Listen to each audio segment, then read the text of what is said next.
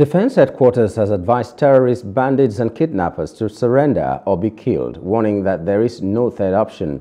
The Director of Defense Media Operations, Major General Edward Buba, gave the warning on Thursday in Abuja at the bi-weekly news briefing on the operations of the armed forces. Buba said that several terrorists and their leaders were killed or badly injured owing to offensive actions by land and air forces in various theaters of operation across the country.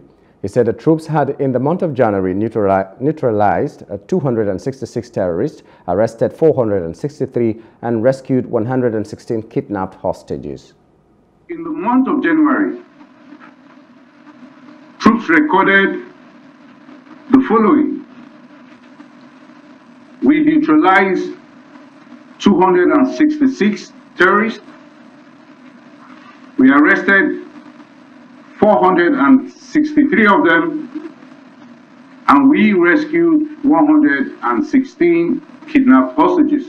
We also recovered 447 assorted weapons and over 6,690 assorted ammunition.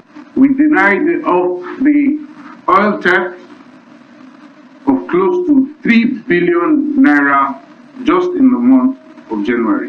When we talk about counterinsurgency, like I said, though it might not seem as such, but a lot is ongoing and a lot is being done.